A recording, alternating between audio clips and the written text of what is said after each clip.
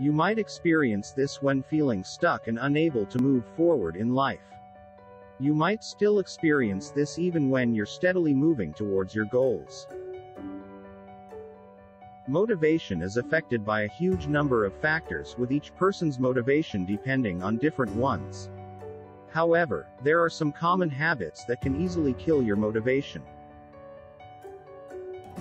Before we proceed, please remember this video is for information purposes only and should not be used for any self-diagnosis. With that said, here are 6 habits that are killing your motivation. Number 1, you try to jump straight into your final goal while skipping the process.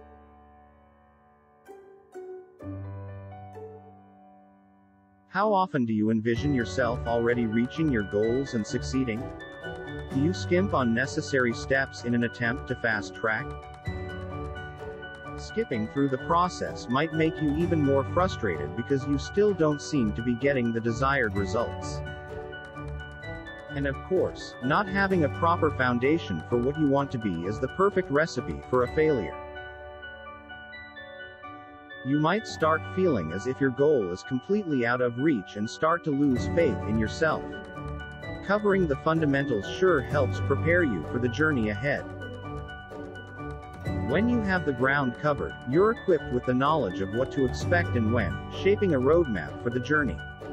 Number 2, your desire to be perfect. Are you someone who has always tried to do things perfectly? Why should I do it if it's not gonna be perfect? Or, why should I waste my time and effort on something I won't be satisfied with?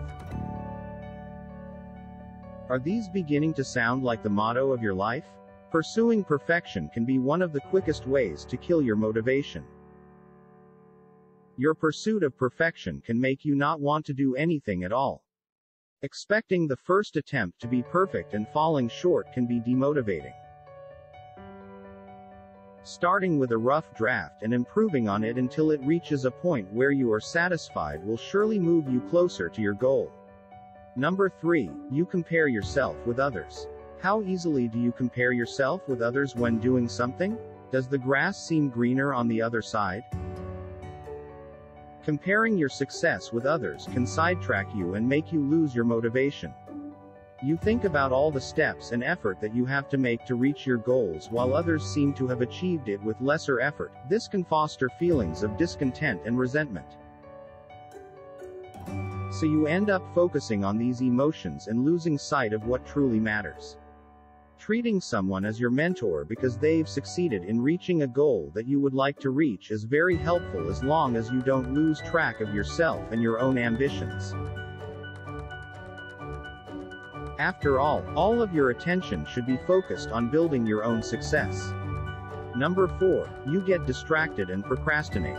How often do you stop what you're doing to scroll through social media? In an era where distractions can be found literally anywhere you look, losing motivation and getting sidetracked has never been easier. You constantly feel like you get distracted and start procrastinating just when it matters the most. This may delay you to a point where moving forward seems impossible to you. Distractions are almost unavoidable, but a break is essential.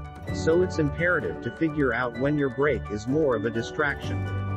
It will happen from time to time, and even the best of schedules can fail. Sticking to a schedule that is less rigid and has breathing space allows you to remain refreshed and is a great way to keep the distraction cravings in check. Number 5, you don't have a plan. You want to do something, but you don't know where to start. Do you have a clear goal but have no idea how to reach it? Been there, done that, like all of us, right? Not having a plan to follow can be one of the main things killing your motivation. When all you know is the final result but not which step to take to get to it, it blurs your vision. But not having a plan does not mean forsaking the goal, really. Alternatively, it helps to start with small achievable goals that you think will move you one step closer to your final goal. When you overcome these small hurdles that you set yourself, it will boost your confidence and motivation. And number 6, you neglect your health. How much priority do you put on your health? Not being in a proper health condition can easily kill your motivation. When your body does not have the energy necessary for you to do tasks, how can you then take steps towards your goals and objectives? This can be very demotivating because you feel like you have the right mindset and the right intentions, but your body can't keep up. Prioritizing your health, be it through your diet and your daily routines, will not only help with your motivation but also improve every single area of your life. Finding the right motivation is a highly relative process.